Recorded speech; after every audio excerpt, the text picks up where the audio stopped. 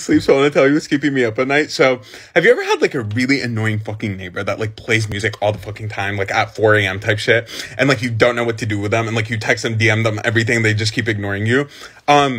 You know, this is the perfect video for you. It was January 20. No, I'm joking.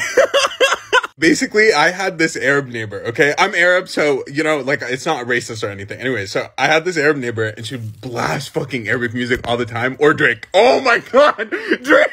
The way that I fucking hate Drake because of it. Like, oh my god! Like, I can't even name 5 Drake songs because of her. Like, she's so fucking annoying for that. They would translate God's plan into Arabic at 4 a.m. Like, why? Like, why? Anyway, Rania, we're gonna call her Rania. Rania comes to my door, she knocks, and usually she just goes like, hey, like, I have my friends over till 1 a.m. Like, sorry for loud. Like, that's usually what she says, right?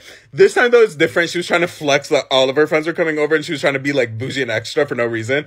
She's like, hey, like, just to let you know, like, all my friends are coming for a gathering. Like, we're gonna have, like, a party. Like, we're staying up late.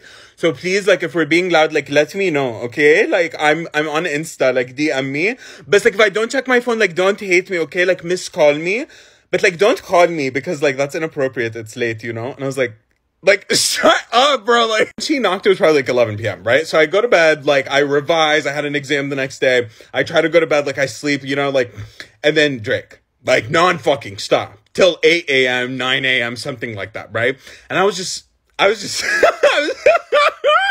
was so angry. Like, you don't even understand, like, how angry I was.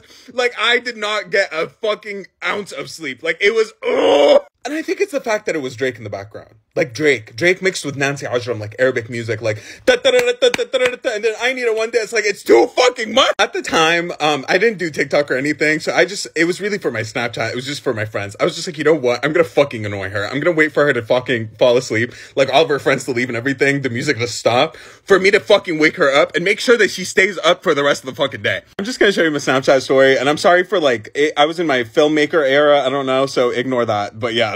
The way that I had pettiness running through my veins through every single moment of this, like,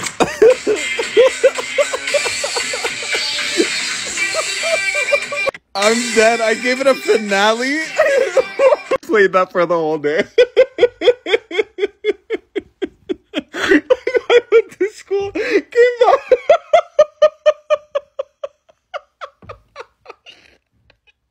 The whole day. She was home the whole day.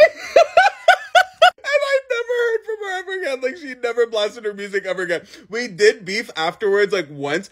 But that was, like, another thing. You know what I mean? But, like, in terms of music, we're fine. No more Drake. No more Drake. No Nancy Ajram. No Nancy Ajram.